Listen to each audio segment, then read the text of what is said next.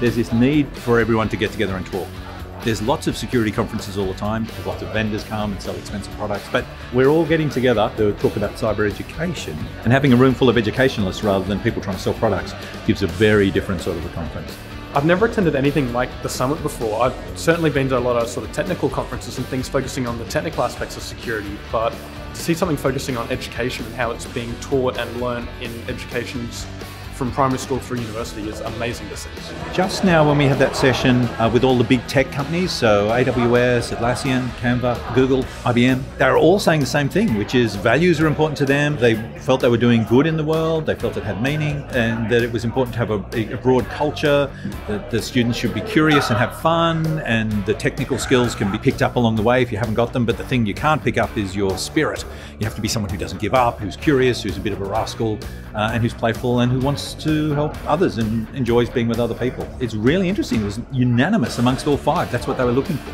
I'm interested in attending this event because I'm interested in finding new people, new contacts, finding out new information, and just getting to know the field better, the field that I'm most interested in. Because after leaving school, I want to go to university and enter this field. The first panel I was at was talking a lot about how skills from other disciplines can be applied to cybersecurity. So it was good to learn that other skills I have besides computer science and maths could be applied to this area. And as part of that, I was invited to come up to the panel and offer my own perspective on the matter as a high school student. For computer science students, increasingly they're choosing to study it. They realise there's a worldwide shortage, and there's also a worldwide need. You can sort of get the triple bottom line. You get paid lots of money, you've got a guaranteed job, you do good in the world, and it's fun to do it. This is going to be a multi-year investment that's required both from the government, from industry and from academia. This is something we have to commit to for the long term, to building a sustainable pipeline of cybersecurity professionals for Australia. We're running the risk at the moment of becoming numb to cybersecurity and feeling that we have no control as a general population.